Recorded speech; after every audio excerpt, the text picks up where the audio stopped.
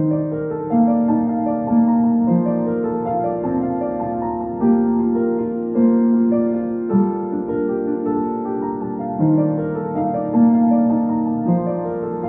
here I have a jar of raw beef.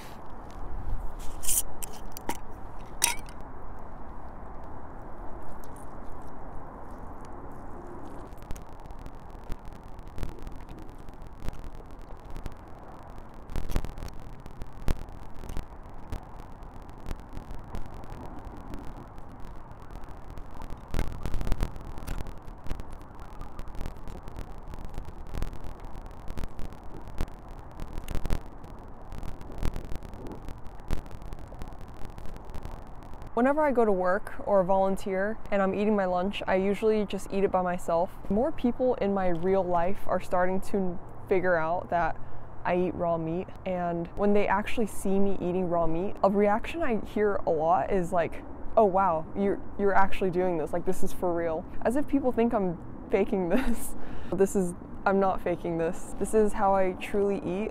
And this is how I've been eating in secret. And I think like people in my real life wish I was acting like this was like for fun or something, but I'm completely serious. This is actually how I eat. There was a period of time where I went for many months, eat normally in front of people, and then I would go home and then eat raw meat in secret.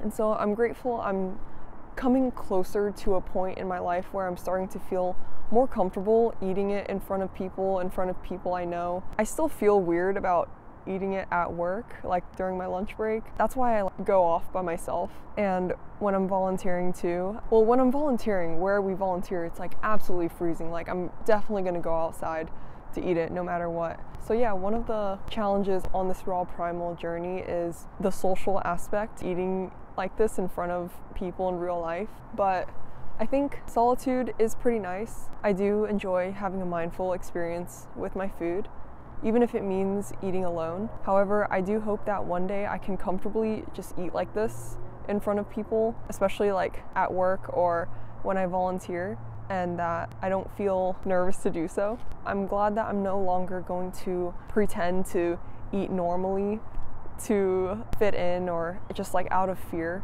And now I'm becoming more comfortable with eating the way I want to eat, because I think that's what it means to stay in alignment with yourself and to keep the principles and standards you have with yourself high, and that you don't negotiate that. So I'm just gonna enjoy my time out in the sun while I can.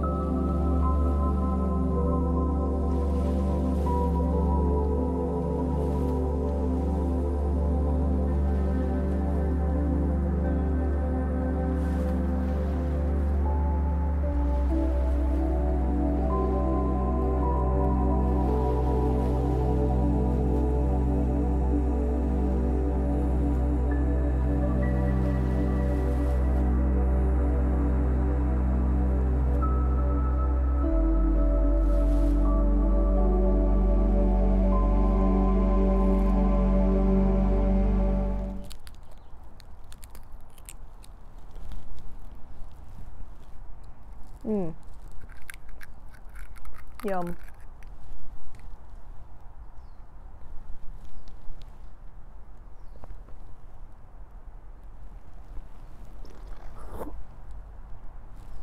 Apparently, the egg membrane has a lot of nutrients.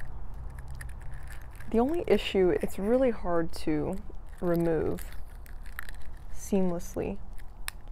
This is definitely a test of patience and gentleness with my fingers. The egg membrane is this inner white part. Okay, so this part.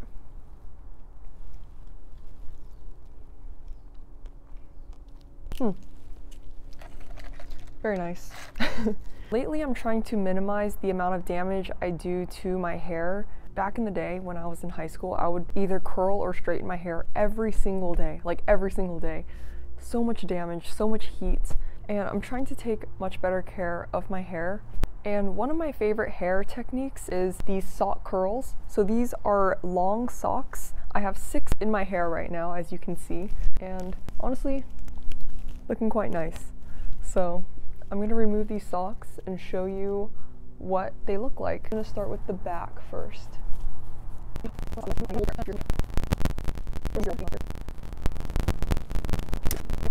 took one of the curl out. As you can see, it is curly. I'm gonna have to run my fingers through, but that is one sock.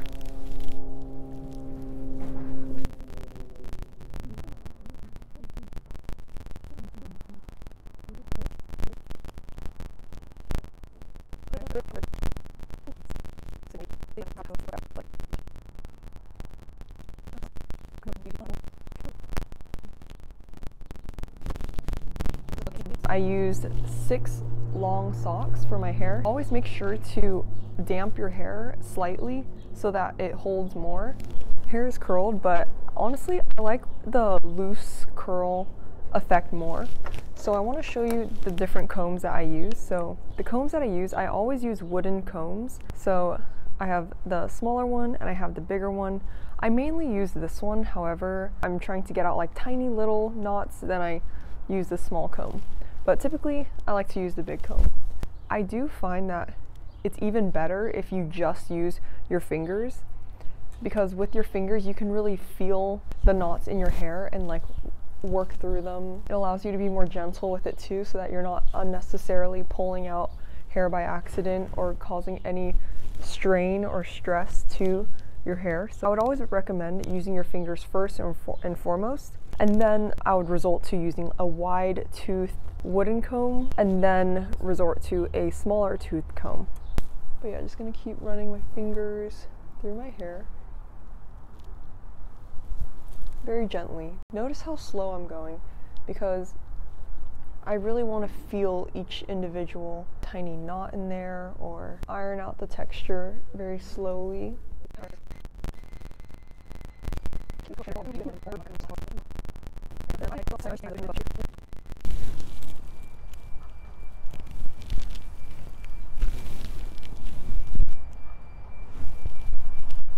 I'm really happy with how my hair turned out, and if you want, I can do a tutorial on how I did the sock curls. This is my favorite hairstyle to do that I don't have to use heat, don't have to damage my hair. But yeah, I'm going to go do my makeup now. Okay, so I just finished doing my makeup. I also put these little earrings in. Actually, I put these two.